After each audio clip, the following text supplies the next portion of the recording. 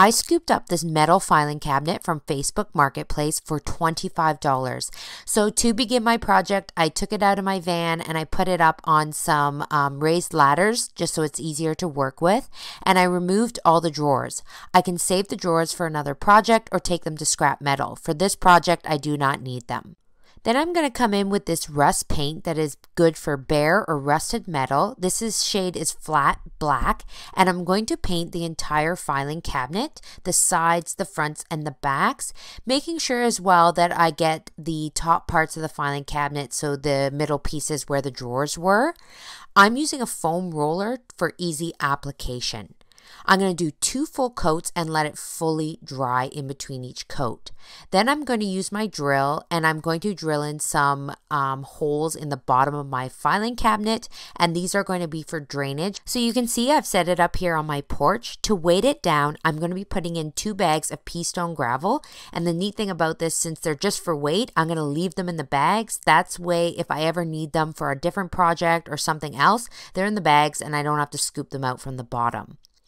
Then I'm going to go to my yard and I collected all these old leaves. This is great because I'm going to fill up the bulk of the cabinet with the leaves so I don't have to waste a lot of my potting mix. So I fill it up till there's about a quarter left at the top, and then I fill that last quarter with my potting mix.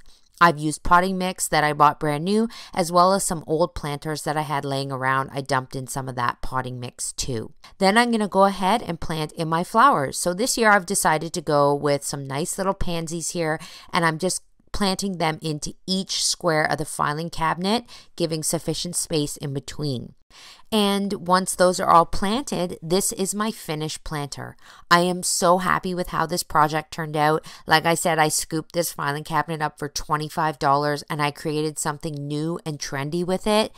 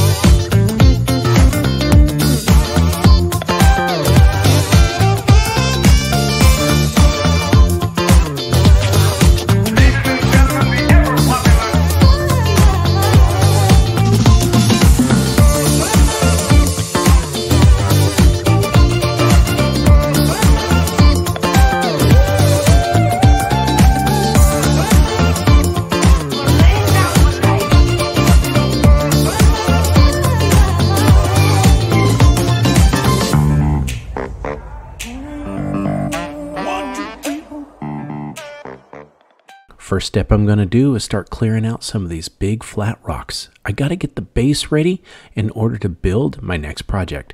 What I got to do also is get the loose debris out of the way. Using a rake, just scrape it to the sides. Next, I'm going to grab a shovel and clear all this sandy soil away because I need to get to a firmer base. All I got to do is just set it to the side, just dig down a tiny bit. If you need to put gravel down, go ahead, but it was pretty hard when I got down there. Next step is to take a small 2x4 and screed the area. Just go back and forth. That helps level the soil. Once I get it all cleared and put a level on it, I want to make sure it is nice and level. Now it's time for the first block. Put that down, shake it a little bit so that it feels nice and firm. Now it's time for the second one. We're going to put this one right next to it. Make sure it's level. If you have to add more soil or anything, go right ahead. If you dig down too far, add a little bit more sand, a little bit at a time, and pat it down. Now this one is going to be a little different. You see how that one sticks out? We're going to actually keep doing this up and down as we go. This is your project. You can make it as big as you want. Once you get that base done, put that 2x4 across and make sure it's level. A perfect, nice base is going to make the rest of this project go good. Now it's time for some construction adhesive. We don't want to put too much on. We just need to make sure those bricks don't slide and break and fall whenever we put them together. So just put it down. It'll hold it nice and even. Next time we're going to do this, we're going to put a brick on, but we're going to let this block hang over just a little bit, and I'll show you why later. So when we put it on, we're going to put some more adhesive down and keep working our way. Once we get the adhesive down, we can put the second block on. As you can see, this one is also sticking over. We're going to let that do it, and then you put one on top and that'll hold it in place. Remember to keep putting adhesive as you go. One tube did this whole project. Once you get that up, make sure it's nice and level and even with each other, and then I cut a nice big piece of redwood board that fits on top. Make sure once it fits that we put it back up, put some adhesive underneath, and fit it on place. But we're not done yet. It's time for spring, so we got to put some flowers out. I grabbed these from the hardware store, and I go ahead and separate the roots a little bit and put some nice potting soil in. The better the soil, the better it sticks. Now, these pots will slide right down in and take the form of the cavity that we're putting them in. I'm going to go ahead and put these in all the little cavities that are sticking out, and it's just going to look great. Remember, not too much, just slide them down. Remember that empty spot? Well, look at this. Now I've got a wonderful concrete planter out front, and it looks great, and it's really inexpensive. It's a great little side table for me, and I love it, and the family does too.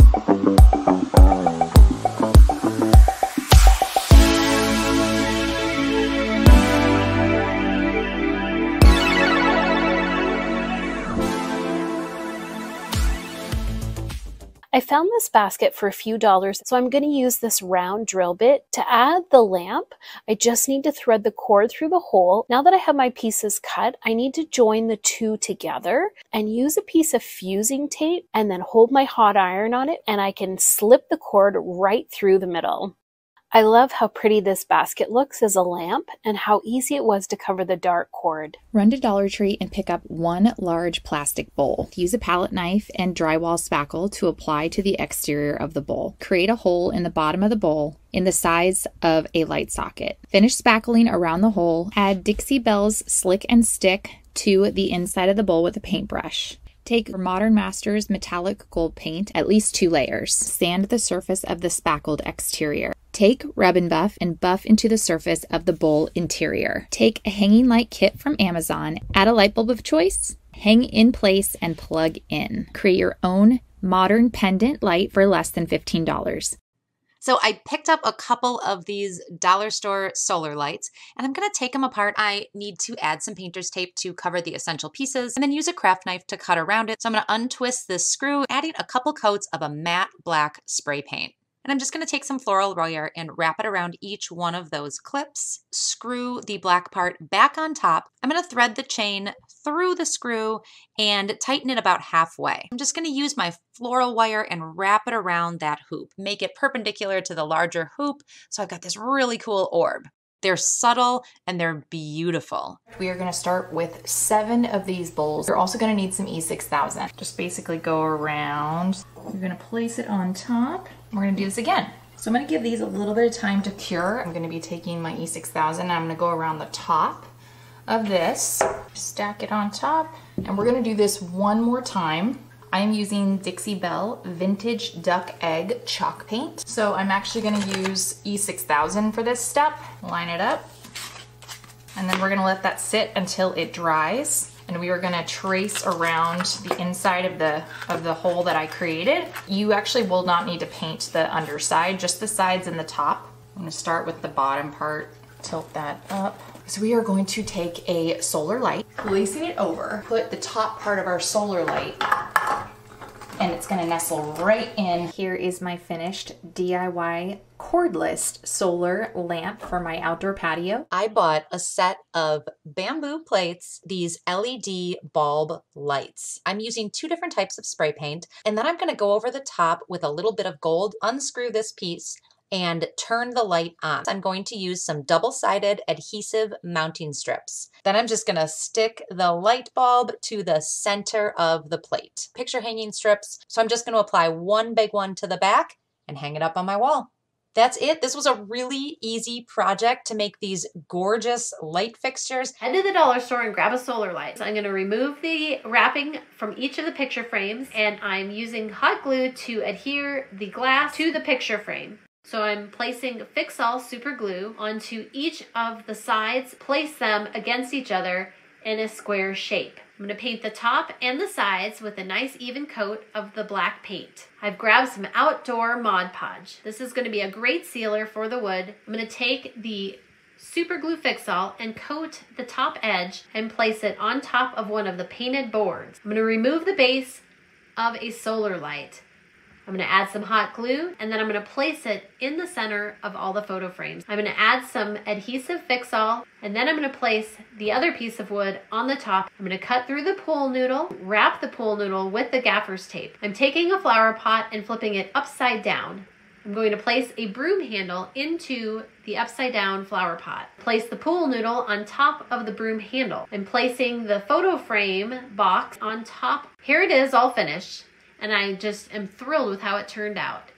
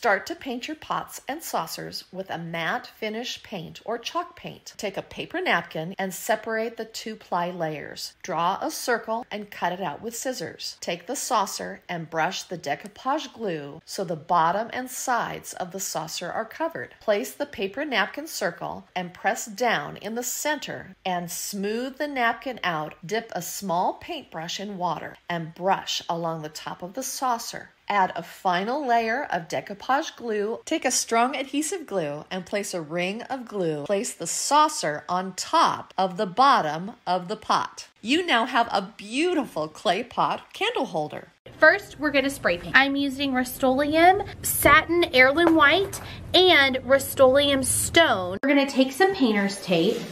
You kind of want to rough tear one edge of it. We're gonna put this along the bottom. I'm using a craft paint and I'm just using brushed gold. You kind of want to make it look like the paint is kind of tearing and you can see underneath it. All right, so here's the finished product and I absolutely love how they turned out. I have a cylinder vase from the Dollar Tree, this epoxy pen holder on Amazon, and I'm gonna basically just trace. All right, so now that I have hollowed out the center, I want to make sure that the paint doesn't necessarily sink in to the foam. So to create a barrier and something that'll dry relatively quickly, Mod Podge or like Elmer's glue, we're going to use a Dixie Belle paint. These two foam boosters really have transformed into chic and modern decor. The first step is just to make sure this is really clean. To start with, I want to use some gold leaf adhesive. I am just going to let this sit for about 20 minutes. Now we're going to get out the gold leaf sheets. Now you want to use a tweezer and a dry paintbrush with this. As I'm going along, I'm going to use the paintbrush and it's going to pull away any of the excess. And then we're ready to move on to the next step. Now we're going to add some paint, but we're going to paint the inside of this vase. And it has the look of a white ceramic vase with a beautiful antiqued kind of rustic gold finish at the top. I sourced a couple things from the Dollar Tree. So I'm going to be using the Rust-Oleum milk paint. We are going to add our hot glue, put it into the corner. So we're going to do this in all 4 corners. So once that kind of sets, we're going to flip it over and do the other side. We are going to be taking our smaller pieces and we're going to be creating an X shape. And then I'm going to come in with my hot glue gun. We are going to glue these together, painting it the same color as we did the other pieces. We are going to hot glue. All right, so we're going to let this dry here for a moment.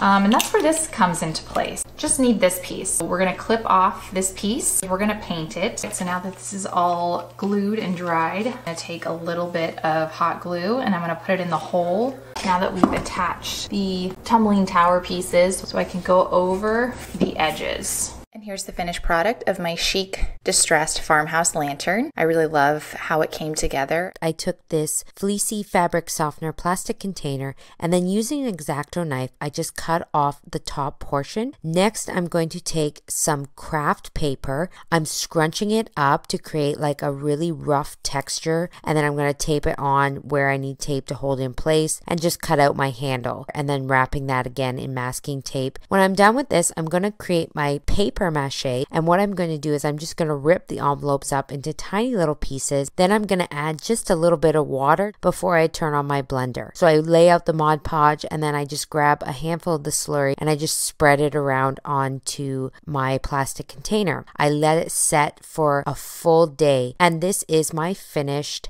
vase here. The next time you are at a thrift store, pick up some inexpensive wicker baskets. Dip the paintbrush in the paint and then pounce. Take the brush and lightly brush the paint onto the basket in the main direction of the basket weave. This basket finish looks fantastic, styled with flowers or green plants. Take a wicker basket with a very light finish. Spray paint the basket in light layers with an oil-rubbed bronze color. Let the basket dry completely. Paint in light layers. You will notice that the paint dries very fast between layers because there is actually very little paint used. I hope this inspired you to give inexpensive wicker baskets an updated look with paint.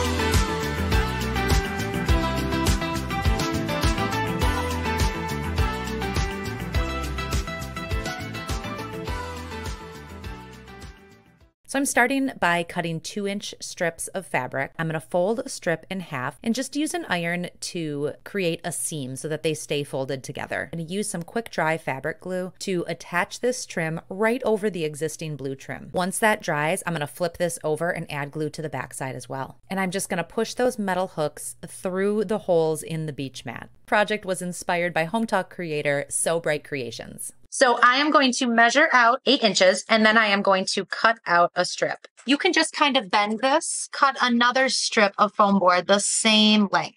And I'm going to cut 4 of these 3-inch pieces. We're going to put a little hot glue on the edge and attach it to the side here and push it in there to hold it square.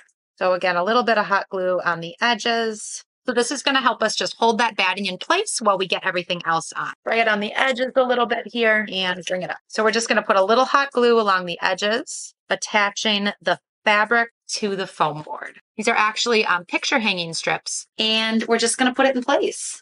And that's all there is to it. So we're going to start with this cellophane piece here. So I'm going to make the line here. I'm going to go ahead and cut this.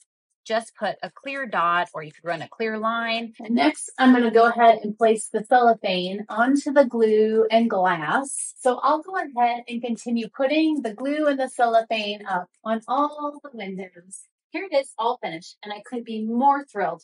Check out what I found at the dollar store that's going to completely upgrade my builder grade blinds. To get the burlap ready to use, I want to finish the edges. And I'm going to use my low temp glue gun and then fold the burlap over. I want to make a pocket for the curtain rod to go through. I'm going to fold over the top edge about 2 or 2.5 inches. I'm going to do this to the entire length of the burlap until I get to the other end. I'm going to remove the end of the rod and then just slip the rod right through that gap that I created at the top of the burlap. I'm going to measure out 2 pieces of twine, scrunch them up, and tie the twine.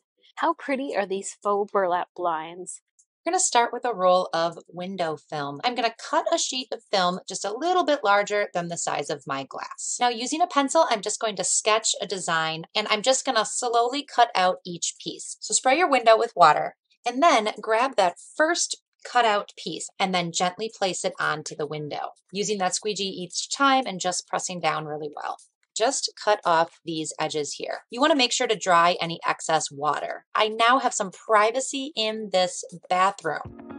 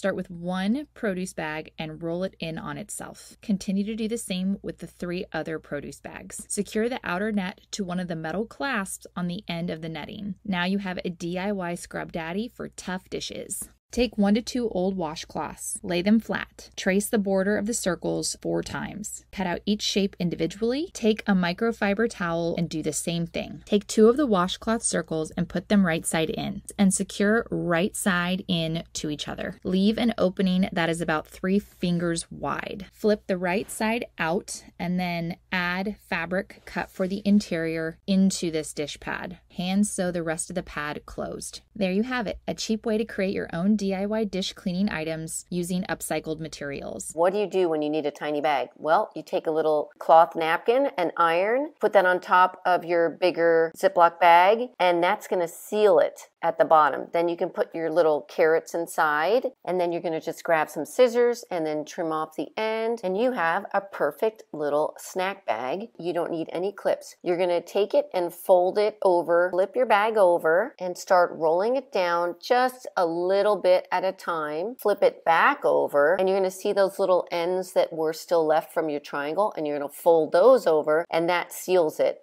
You have a knife and it's dull and you don't have a sharpening stone. What do? You can grab a ceramic cup, flip it over, and you can sharpen it right there. And you have a totally sharp knife. So you're going to grab a little Tupperware, put the lid on. You're going to shake it up just enough that it's hitting the sides. Look, it totally slid off because it's been loosened by going back and forth against the sides of your Tupperware. You're going to grab some saran wrap and roll it out on your table, and then grab 4 skewers, and then you're going to grab 2 eggs and butt them up against each other and start rolling the eggs towards the skewers. And the goal is to get the skewers to be evenly spaced all the way around. And then what you're going to do is you're going to grab something to tie it off. Pull those tight. So then you're going to put this in the fridge for about 15 minutes, and then you're going to take off your little binding that you have around it and unroll the saran wrap. And we're going to cut these into, what do you think? Little flowers. How cute is that? And they would be so cute on a charcuterie board or even to put in a lunch for your kids. On our countertop, grab a curtain rod and 2 heavy-duty command hooks. Measure the placement for the 2 command hooks and hang the rod at your desired height. Arrange everyday items like K-cups, mugs, pictures, or plants using S-hooks on the rod. Let's start organizing inside your cabinets. Press this onto the cabinet door in this case and hold for 10 seconds. Now, your oven mitts, holders, and silicone mats are ready to be stored. If you ever change your mind, you can easily remove the hanger simply by pushing up and taking it off. I chose to replace the first hanger with this metal hook. I replaced the oven mitts with a cooling rack and a pan guard that fit just as perfect in this spot.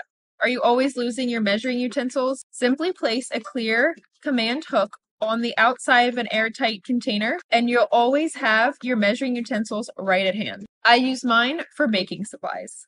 Simply take a large command hook and press it all the way to the left of the cabinet door. Then take your paper towel and measure to size. Firmly press down on the command hook, securing it to the opposite side of the cabinet door. Take a piece of string and run it through the middle of the paper towel holder and simply hang it on your 2 new command hooks. It's as easy as that. Already have a place to store your paper towels? Simply take off the paper towel roll from your 2 command hooks and replace it with a plastic shopping bag. Here's a simple storage solution for all your recyclable bags. If you didn't already know, the little tabs on the side of your saran wrap or tinfoil are meant to be pressed in to lock the roll in place. Using a command hook, simply stick the prong through the hole and press it firmly on your surface. I chose the side of my refrigerator.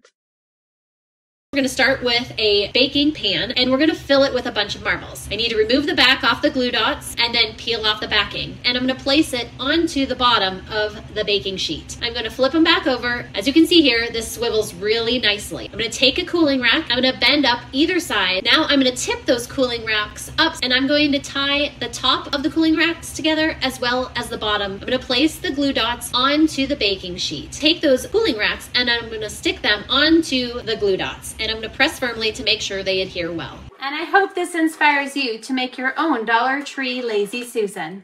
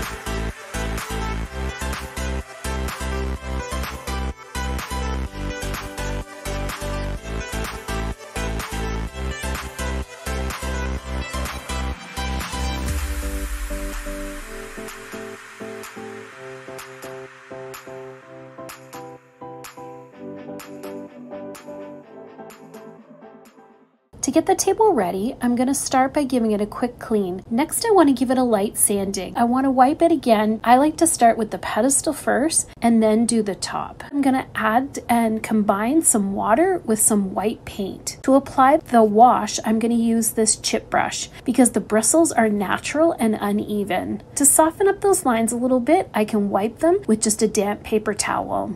I absolutely love how pretty this table is now and how much the lighter color changes its look. Grab your hot glue gun. I'm going to start at one end of the mold and fill it slowly with the glue. The first mold is dry now, so I'm going to go ahead and peel it out. I can trim off any little strings and overflow. I'm going to give it 2 coats of a creamy white paint. Some all-purpose glue on the back of each one will be enough to adhere it to the furniture piece. I'm going to paint them using the same paint that I used on the stand. So I'm going to put a layer of clear, soft wax all over everything. I'm going to use some dark wax and a small brush to push it into all of those little details. And do a little sanding around the edges just to add some faux age. It was so easy to add such pretty details with some hot glue and a couple of molds. Drawn a line straight down the middle of the drawers, and I'm going to use a red and a blue paint. When the first colour has dried, I then take the other colour and paint on top of it. Then take your spray bottle and spritz over the wet paint, and then set a timer for 3 minutes. When the time is up, we have to start removing the water now.